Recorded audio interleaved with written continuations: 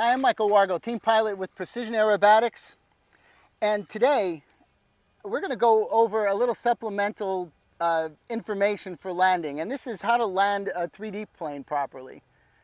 The reason this is a separate issue is because they land a lot easier, they land a lot slower, and all of the instruction I've been giving about long approaches and things like that don't necessarily apply to this aircraft. Minus 5 minutes. And I think there is a different technique to land them. So I'm going to kind of give you an idea of what I'm thinking and how long and how short you should be with it, and go over some of the rules that this kind of breaks with the rules I've set forth for all those other landing videos that I've given you. So let's take a look. All right, the one similarity is I do like to land on high rates. Remember, my Expo is set properly, so high rates are very docile for me.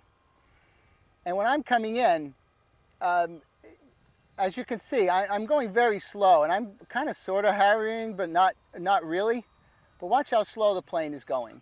Minus 6 minutes. And that whole concept means that I don't have to make a very long approach. You don't have to hit these targets, and you don't have to, bring the plane in with a long, shallow slope. As you can see, this time I'm going to land with the wind because it's a little better for the sun. But as I'm coming in, you don't have to go out very far. Just find the center of the runway and just let the plane almost land itself.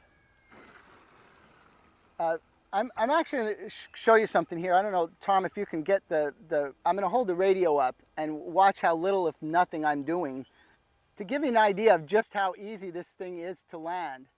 Just set the throttle. It's descending, and I'm going to do nothing. That plane just landed itself. It's really that simple. So the one thing that we talked about is, as far as we don't need that big of an approach, just about anywhere, just point it at the runway, tilt it towards the runway, and it'll land within, I don't know, 15, 20 feet. Now, the big deal is, no 3D plane is created equally. So if you're flying something a little bit heavier, you know, Extreme Flight, 3D hobby shops, they're all a bit heavier. The Katana 52 and the XR51 will land a little differently than the Addiction X.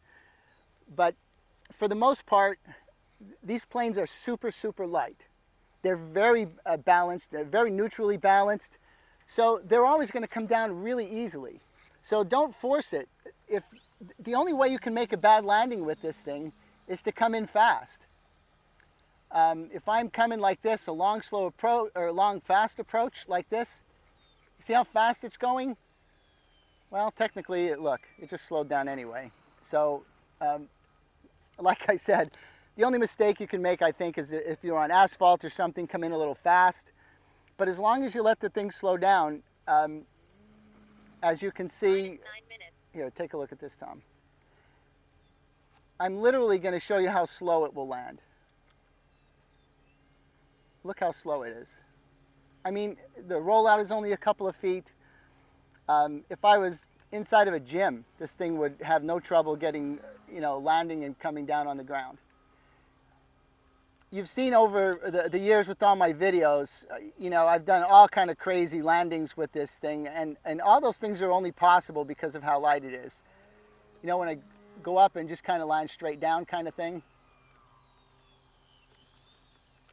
or land directly from a harrier or directly from a hover, all these things are possible because it's very light.